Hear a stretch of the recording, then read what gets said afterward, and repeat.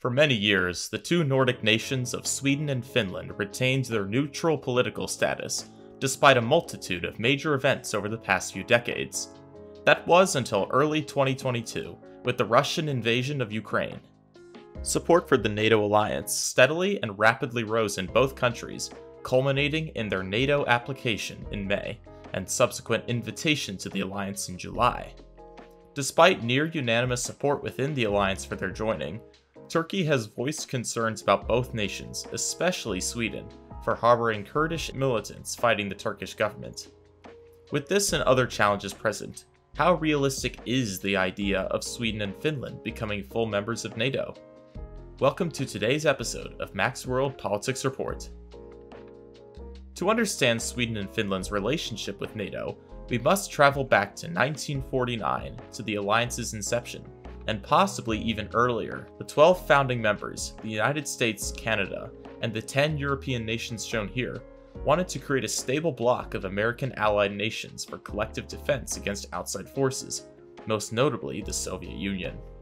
Sweden and Finland, despite being very similar to the founding members, especially Denmark and Norway, had their different reasons for not joining the alliance initially.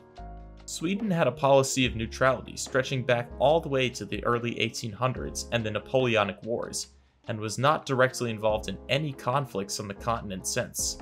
These wars led to the loss of Finland to Russia, and not having the powerful position they once possessed in the 17th and 18th centuries, Sweden's pursuit of non-intervention was the most successful strategy to maintain their sovereignty.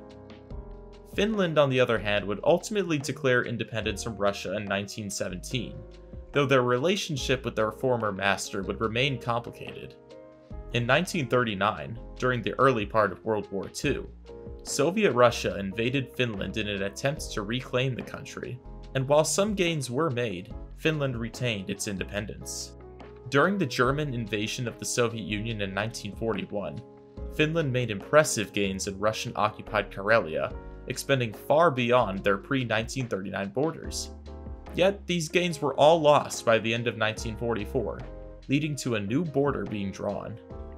Finland was only able to retain its independence from the Soviet Union after the war by caving to certain demands from the latter. This meant that Finland often had to vote with the Soviet Union in United Nations resolutions. The Communist Party of Finland had to be reinstated, and Finland could not join any foreign alliances, especially ones like NATO, which were antithetical to the Soviet Union's existence. After the fall of the Soviet Union, Finland had the opportunity to direct its own foreign policy, though resolved to remain militarily neutral. Despite this, Finland, along with historically neutral Sweden and Austria, joined the European Union in 1995, for the first time establishing themselves in Western organizations. During this period, citizens of Sweden and Finland actually had no interest in their nations becoming part of NATO, despite the trend of support for expansion in Central and Eastern Europe. By the time North Macedonia joined the alliance in 2020, neither Sweden or Finland had any intention of joining. Yet at the same time, attitudes were changing in both countries, especially with the rise of predatory actions by Russia in Georgia and Ukraine. With several reports showing the relative weakness both nations would face in an event of a Russian invasion, the prospect of NATO membership began to be taken more seriously by the mid-2010s. This change was amplified with the full-scale Russian invasion of Ukraine in February 2022. Support for membership in both countries quickly rose above 50% by March, and this support was paralleled in their respective governments. In May 2022, Sweden and Finland both applied for NATO membership, and signaled an intention to be inducted into the alliance together. Receiving the green light to join the alliance in July by signing the accession protocol, the current members of NATO have voted on the two nations' future membership. Requiring all 30 members to approve their application, 28 members to date have ratified the accession of Sweden and Finland to the alliance. The two holdouts are Hungary and Turkey. Many have speculated that Hungary is taking a very long time to approve their membership as leverage against other European states upset with their alleged neutrality regarding the Russo-Ukrainian war. Despite this probably being true to a good extent, Hungary has announced its plans to ratify Sweden and Finland's accession by the end of 2022. Turkey is the true outlier in this case. This is largely due to the complicated relations it has with Sweden and Finland going back decades, regarding the alleged harboring of Kurdish militants in the two countries, whom Turkey has been fighting since the late 1970s. The Kurds are a large, stateless ethnic group primarily living in southeastern Turkey, western Iran, and northern Syria and Iraq. Due to their stateless status and Turkey's policy of Turkifying its entire population, which has often led to discrimination and harassment of Kurdish people, the Kurds have taken up arms against Turkey, often taking extreme measures. Often having communist alignment, Kurdish militants fleeing the country have sought refuge in non-NATO countries. Sweden and Finland were ideal choices due to their non-alignment, foreign policy of helping refugees and stateless people, and high level of development. Though this has been a low-lying problem for some time, it really did not come to light until Sweden and Finland applied to join NATO. Turkey has voiced opposition to both nations joining throughout the process due to these issues, though has been far more critical of Sweden, which Turkey claims has done far less to rectify this issue. Despite the fact that they would likely gain Turkey's approval to join at the present, Finland's government has reiterated it will not join unless Sweden does so in tandem. We have yet to see how Sweden's new right-wing government will handle this issue.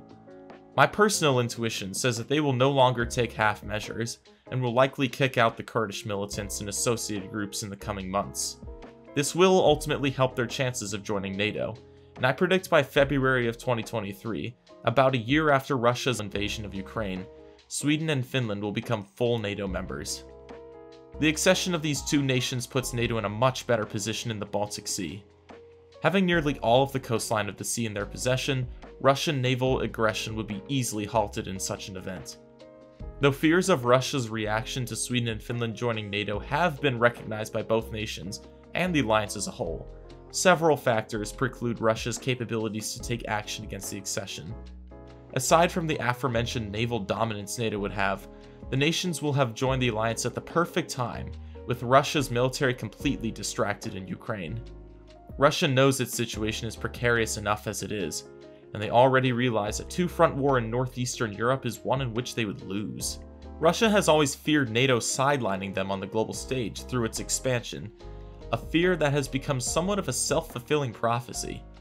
NATO's expansion has led to more aggressive actions by Russia, leading to further sidelining.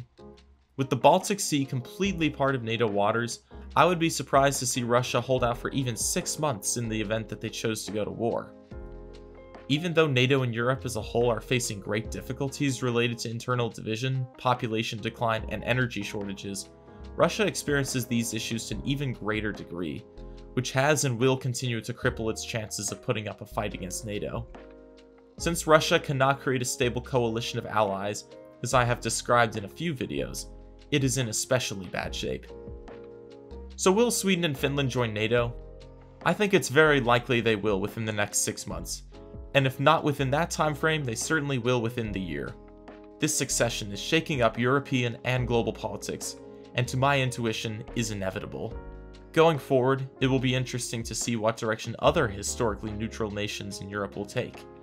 A video on Serbia, the only truly neutral nation left on the continent, is certainly warranted, so stick around this channel because you are not going to want to miss this analysis. Thank you for watching today's episode. If you like my work, please consider supporting me on Patreon to obtain access to exclusive maps and future updates. Tell me in the comments what you want to see next, and I'll see you then.